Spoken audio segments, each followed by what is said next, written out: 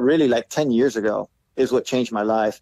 I was following this guy, and he gave me some really good advice. I was at a seminar, and he says, I told him, I said, I work a lot, and I really need to find a way to kind of control my schedule and work, work a certain amount of hours and spend time with my family.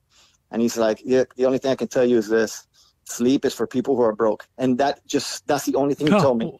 And that has stuck with me for 10 years. Who's the guy who told you that?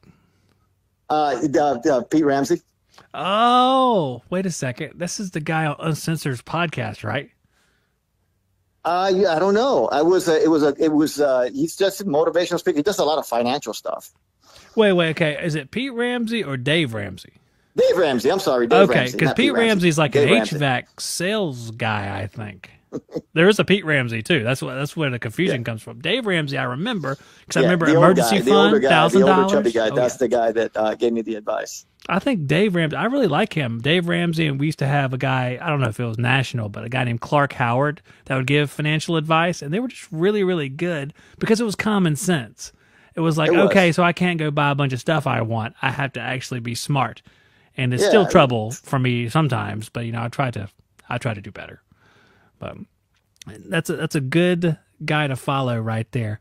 But it's interesting that he said that. So he actually said, if you're the guys who sleep are broke, so that stuck with you. That's wild.